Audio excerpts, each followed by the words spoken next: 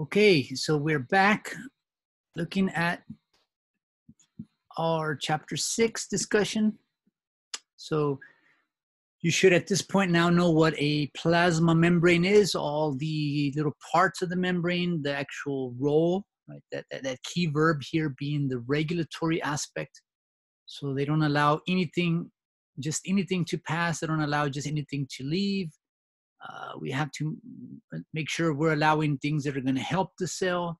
If there's something toxic within the cell, waste, we have to then allow that to exit the cell. So regulation happening along the border of this plasma membrane, right? The boundary that separates the outside from the inside of that cell. Now, this is the sort of the anatomy, the parts. Now we look at the sort of another phenomenon that we call diffusion. So diffusion is a dynamic motion that allows movement of particles. And so particles, without us having to shake or stir or heat or any of that, the particles themselves just have this movement, this Brownian movement to them, this kinetic energy that allows them to disperse. So I suspect you're familiar with this stuff. Maybe you haven't applied the vocabulary to it, but if you've ever put a lump of sugar, if you've put a, something, color, whatever, put it in liquid and you start to see it disperse. Well, the term that we use is not dispersion, but diffusion, right? It starts to move to other parts of that little container.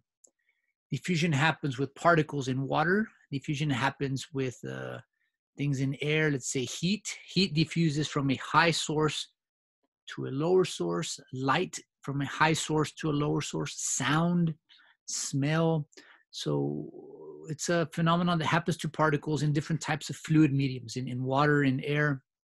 Now, when we talk about cellular diffusion, we're looking at movement in fluid. This is through a liquid, but from one side of a membrane to the other. So that's sort of the context that we're going to address this here. So movement in fluid from one side of a membrane to the other. So again, this can happen relatively quickly. So there is a time factor also involved, but we'll address that a little bit later. So let me give you the actual vocabulary now for diffusion. So diffusion is the movement of particles from a high concentration area to a low concentration area. So concentration, how many of those little particles per unit area? Right? So from high concentration to low concentration across a biological membrane. So from high to low. So going from a high concentration here, moving upwards to a low concentration. So we consider this to be a passive type of transport. Passive because it uses kinetic energy, but it doesn't utilize a type of energy that we're going to cover later. We call ATP, adenosine triphosphate. So none of that form of energy is utilized. So we call that a passive process. And this is not totally correct. It does require kinetic energy, but not this potential form of ATP. And diffusion will occur as long as there is what we call a concentration gradient, as long as there's a difference in concentration. So as long as there's a high and a low, and we're going to continue moving from high to low until everything is balanced. And there's an absence. So remove that extra S. So if there's an absence of a concentration gradient, then we have reached the state of equilibrium. And that is when diffusion would theoretically stop. So in this situation, we have our little membrane. Here, these little gray lines. We have our IMPs, our little channels that we can move from side to side. We have these orange molecules, high concentration on the left, low concentration on the right. So diffusion would happen. So we move the particles down their concentration gradient from left to right until we reach a state of equilibrium. We would have them 1, 2, 3, 4, 5, 6, 7, 8. 1, 2, 3, 4, 5, 6, 7, 8. So 8 on one side, 8 on the other, we've reached the state of balance. There's no high or low, no more concentration gradient. We have achieved the goal of diffusion, which is to reach equilibrium. On this bottom picture, if I were to ask on a test, how many concentration gradients exist? You would analyze and say, well, there's a lot of different particles, but there's only 2 different types of particles. So there would be 2 types of concentration gradients. One for the sort of maroonish colored ones from left to right, and one for these orange colored ones from right to left. So as we're having diffusion from left to right, the orange ones are moving from right to left. So we have diffusion happening at the same time in opposite directions until each one of those different particles reach their own states of equilibrium. So 1, 2, 3 orange, 1, 2, 3 orange. 1, 2, 3, 4, 1, 2, 3, 4, 5, 6. 1, 2, 3, 4, 5, 6 of those maroon purple things. Yeah. So this is the goal. This is what diffusion is trying to achieve. It's trying to achieve balance, same amount of particles on one side as the other. And as long as there's a gradient, we would continue trying to achieve this. Sometimes it may be theoretically possible. Other times it wouldn't be. If there's an odd number of particles, you see if there's an extra, maybe in this case, a 4th orange one, and if it goes here, well, then there's 4 here and 4. So it may or may not ever reach that theoretical equilibrial state. Now, different vocabulary term, but basically means the same thing. So we've been talking about diffusion. Diffusion, what can diffuse? Proteins can diffuse, carbohydrates can diffuse, lipids, amino acids, ions, cations, anions, different substances can diffuse. Well, water can also diffuse. But when we're talking about the diffusion of water, if you remember, water has these unique characteristics. It had its own little special section in chapter 2. Well, water has its own special vocabulary term as well. So if water is diffusing, if water is moving from high concentration to low concentration, we give it the term osmosis. So what is osmosis? It's the diffusion of water. It's when water moves from high concentration to low concentration areas. I don't know why they gave it its own unique term, but they did. So it's one more term for you to learn and memorize there.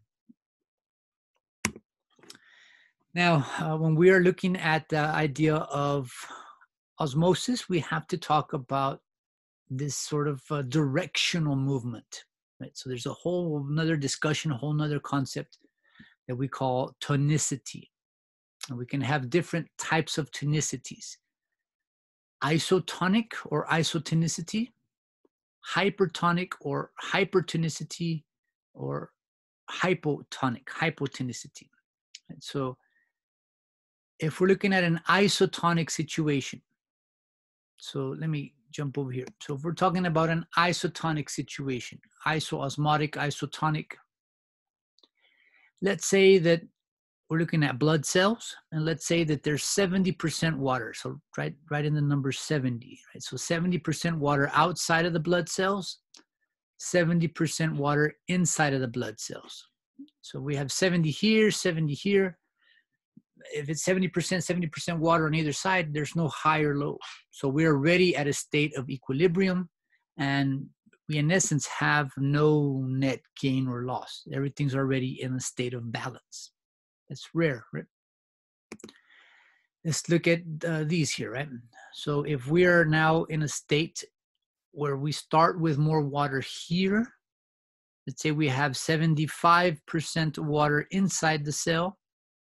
I wish I could draw on this. I can't draw on this with this computer here, but if we have 75% water inside the cell and 70% water outside.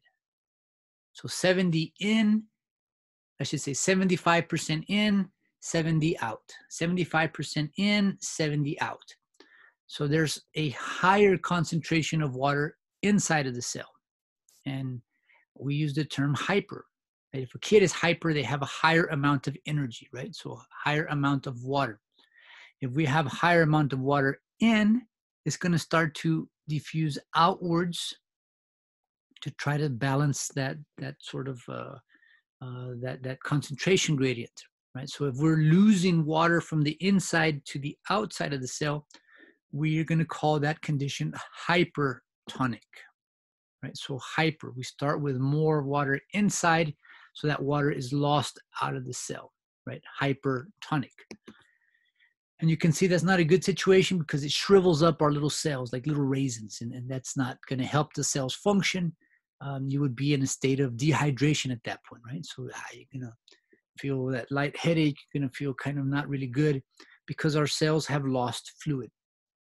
Now, on the opposite side, we go and we drink a bunch of water too fast. So now we shoot the outside liquid in the plasma to 75. And what if we're at 70 in the cell? So if we're 75 out, 70 in, 75 out, 70 in, 75 out, 70 in.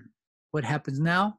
The water goes from a high concentration into the cell, causing that cell to become hypoosmotic. So hypo is the opposite of high. Hypo means low. So we start with a low amount of water inside. So water rushes into the cell and that cell starts to swell, right? And this is a risk because that cell then could inflate too much and actually burst. We could actually rupture these cells. So think of hypo. If we mispronounce hypo, you might pronounce it as hippo, like a hippopotamus. Think of a hippopotamus. Hippopotamus is a big round creature, right? So when water's coming in a hypotonic state, that cell starts to swell like a hippo. Right? So hypotonic, hypotonic, we're moving water in. Hypertonic, we're moving water out. And isotonic, everything stays the same there. Right? So I hope these terms make sense. They're going to be part of the homework Pearson that you got to kind of navigate through. So be sure and understand those vocabulary terms. I'll try to upload some little videos that show this in little cells. And I'm going to upload it's a kind of a long video, but I think you might find it interesting. It has relevance to the El Paso, Juarez area.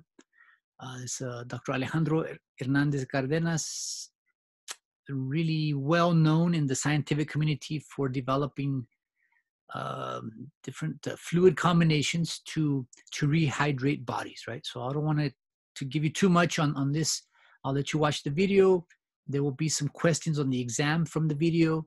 So definitely check it out. Again, I think you might find it interesting and see how relevant it is to our local area here. So now we take the idea of the membrane and we overlay the concept of diffusion. So we're going to look at these two concepts as they work together. So in facilitated diffusion, if you speak Spanish, fácil means easy. If you facilitate something, you help, you make it easier. So in facilitated diffusion, we're going to have the IMPs that make it easier for diffusion to happen. It's easier for these yellow circles to go from a high concentration to low concentration. They're facilitated by the IMPs. Some IMPs are always open, so they always allow this. Some of them are going to be more regulated. If you remember when we talked about diabetes, if you remember when we talked about vitamin D, right? So in diabetes, we have the key insulin that opens the channel to allow glucose in. In vitamin D, we say vitamin D is the key that allows calcium in. Well, these little molecules can't pass until that key arrives. When insulin arrives, when vitamin D arrives, then it allows the respective molecules to move all the way through that membrane, right? So a slightly different complexity to that, a little bit more regulation, but still falls within the realm of facilitated diffusion. So top picture here, I hope you see this would be defined just as simple diffusion or just diffusion. we have our multiple little particles on this side, very few on this side. So just regular or simple diffusion. Diffusion is happening through that phospholipid bilayer. Again, it's going to have to be a very, very small molecule to be able to squeeze through there. What's more typical is then this facilitated diffusion, moving from high to low concentration through the IMP. And the last one, the bottom one, I hope you study it for a moment there, and I hope you start to see something quite different. Hope you start to see, hey, that doesn't look like what we're used to, what we've been talking about. Right? This bottom picture no longer is defined as diffusion, right? We're not going from a high concentration to low. We're actually going opposite. We're going from a low concentration to a high concentration, and we are utilizing AMP. It's no longer a passive process. This is an active process. We call it active transport. So my next discussion will address active transport and what we call endo or exocytosis. So let me stop this one here.